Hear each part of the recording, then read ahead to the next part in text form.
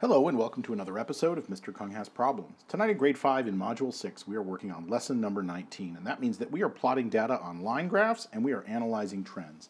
Now the homework for tonight includes two problems. I'm going to do most of problem number 2. Problem number 2, we're not going to be plotting any of the data, but we are going to be analyzing the data.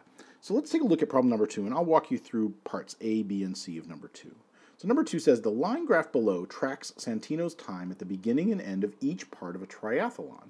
Use the information in the graph to answer the questions that follow. So let's take a look. Before we even look at the questions, let's take a look at the graph. So here's Santino's triathlon.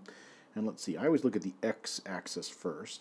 Well, the x-axis shows the time. Okay, and I see, oh, here's 1 o'clock, it looks like, and there's 2 o'clock and 3 o'clock. And you know, the other thing I want to try to figure out is how big are these sections. So let's see, 1, 2, 3, 4, 5, 6 sections for each hour. Oh, so I think this must mean that this is in 10-minute sections, right?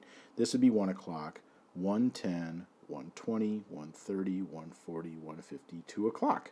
2:10, 2:20, 2:30, 2:40, 2:50, 3 o'clock. Sure enough. Okay, so this is great because now I know exactly how time is moving and how it's graphed on this part, on the x-axis. Now let's take a look at our y-axis. Our y-axis is right along here, and let's see, it says that this is the distance from the finish line in kilometers. Oh, and I see that the numbers go up. It looks like 10, 20, 30, so I think that means that each of these blocks must be 5 kilometers. That'd be 5, 10, 15, 20, 25, 30. And it's distance from the finish lines. Interesting. So let's see, it's a triathlon. So let's take a look at our questions and see what we need to know. Number 1, let's see, 2A. How long does it take Santino to finish the triathlon? Okay, well, let's see. So where's our first bit of data as we move across this time? Oh, our first data is right here, right? This is where it looks like the race starts at 1 o'clock. And then it takes Santino, let's see, all this time, gets to the finish line, right? The finish line must be here because this is the point at which he's 0 kilometers from the finish line, would be 0. So it looks like it takes him from this point all the way to this point in our time on our x-axis for him to finish. How long is that? Well, that's an hour, hour 10, hour 20, hour 30, hour 40, hour 50. I would say it takes him an hour and 50 minutes. It didn't take him 2 hours because 2 hours would be here. He got to the finish line 10 minutes before that. So I would say that we know that this took him 1 hour and 50 minutes. We could write that a bunch of different ways, but that's how I'm going to write my hour and 50 minutes. Let's take a look at problem number B, 2B.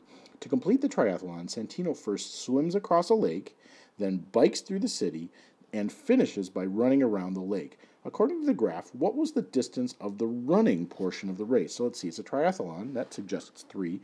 So it's swimming, then biking, and then running. And we're supposed to figure out what was the running portion. Well, let's see. So do I see the 3 activities up here? They're not really labeled, but you know what? I'm noticing something, which is they said he did swimming first. So I wonder if that's the swimming portion. And then I wonder if he must pause for a second. And then there's the biking portion. He gets much closer to the finish line much more quickly.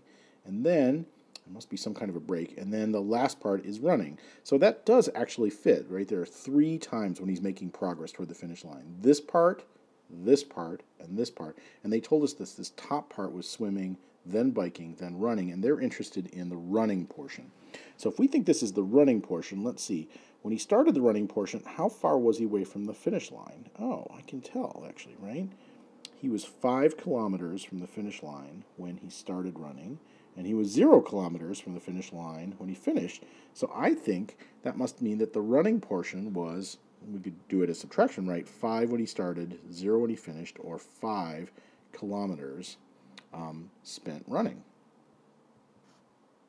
I think we can tell that from our graph, especially because they were really helpful in telling us which parts came first. Swimming first, then biking, and then running. Let's take a look finally at 2C. During the race, Santino pauses to put on his biking shoes and helmet, and then later to change into his running shoes. At what times did this most likely occur? Wow, they want us to do that without video, huh? Well, you know, I'm remembering that we thought this was the swimming part, and then we noticed that there was some time when he wasn't making any progress. I bet that's the changing time right there. And then he did some biking. And then again, there's a little bit of time there where he doesn't seem to be making any progress toward the finish line. And then he does the running. So I bet those are the 2 points at which he was doing his changing. So let's see, at what times did this most likely occur? Well, let's see, this one happened, right here. Let's see, so this was 1 o'clock, and we said these were 10-minute segments. So this is 1, this is 1:10, and then it looks like it's sort of halfway after. So I think, would that be 1:10, 1:15? It's halfway between 1:10 and 1:20. I think that would be 1:15. So I would say at 1:15 and, well, we got to figure out the other one. Let's see, this break right here. Let's see, what time was that? Well, let's see, that was after 2 o'clock. It was after 2:10. It looks like it was halfway between 2:10 and 2:20. So that would be 2:15. So I'm going to say at 1:15 and 2:15, he might have changed. Cool. Awesome. Well, I think we've done a lot with this this information to figure out things about Santino's triathlon. I think that you'll be able to use this information to figure out parts D and E as well as to do problem number 1. So thanks for joining me for another episode of Mr. Kung Has Problems. I'll see you again next time. Bye-bye.